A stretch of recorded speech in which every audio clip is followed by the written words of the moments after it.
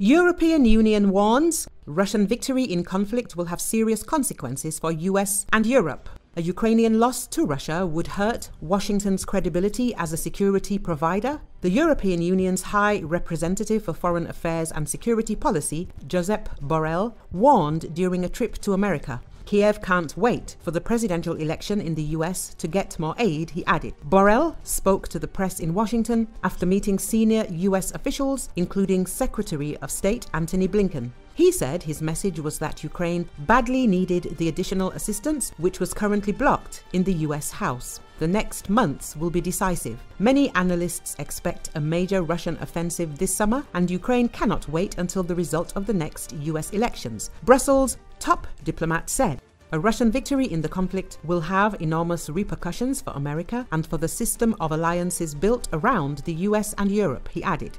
Should that happen, no country could be sure anymore that Washington would come to help any ally under attack.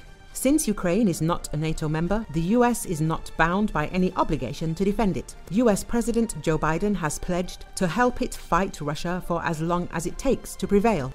Last year, Ukrainian forces attempted to launch a major counter-offensive using Western-donated heavy weaponry, but failed to score any significant territorial gains. Amid Kiev's battlefield failures, the issue of continued aid has become embroiled in US partisan politics. The Republican-controlled House has blocked Biden's request for an additional $60 billion in assistance, with Speaker Mike Johnson arguing that the White House was unable to present a convincing strategy for achieving victory in Ukraine. Borrell pledged the European Union's continued military support for Kiev, but said the US needed to pull its weight too. Moscow perceives the Ukraine conflict as a US-led proxy war against Russia and has stated that it is risking far more than the West. US tries to persuade Iran to use its influence over Houthis. The administration of US President Joe Biden reportedly held behind-the-scenes negotiations with Iran to solicit Tehran's help in pressuring Yemen's Houthi rebels to halt their attacks on commercial cargo ships in the Red Sea.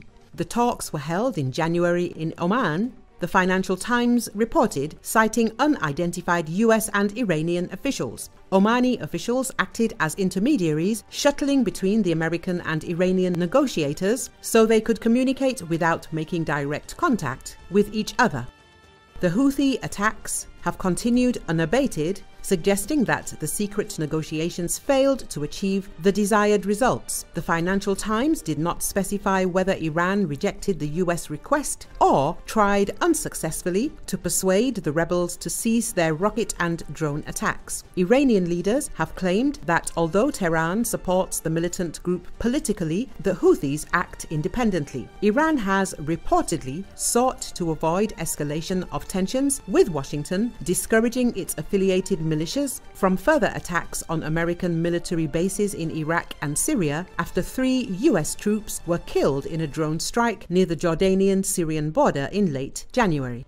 An Iranian official told the publication that when a key general visited Baghdad last month, he advised Iraqi militias to manage their behavior in a way that will not allow America to engage Iran. US negotiators, led by White House Middle East advisor Brett McGurk and envoy Abram Paley, also expressed concerns about Iran's expanding nuclear program. According to the report, Iran was represented by its Deputy Foreign Minister Ali Bagheri Kani, who is Tehran's lead nuclear negotiator. The Biden administration sees indirect communication channels as a method for raising the full range of threats emanating from Iran, the Financial Times said. The White House negotiators conveyed to the Iranians what they need to do in order to prevent a wider conflict, as they claim they want. A second round of talks, reportedly scheduled for last month, was delayed because McGurk was focused on trying to help broker a ceasefire in the Israel-Hamas war. On the night of March 12, there was a drone attack on 7 regions of Russia. This was reported by Russian Telegram channels. Ukrainian drones hit Moscow, Kursk, Belgorod, Voronezh, Tula, Oryol and Nizhny Novgorod regions. Drones hit an oil base in the Oryol region and an oil refinery in Nizhny Novgorod. In Nizhny Novgorod, an explosion and a strong fire occurred at the oil refinery owned by Lukoil and one of the country's largest oil refineries. The plant has temporarily stopped its activity. In Belgorod region, 7 settlements were left without electricity. Losses are not reported. Везде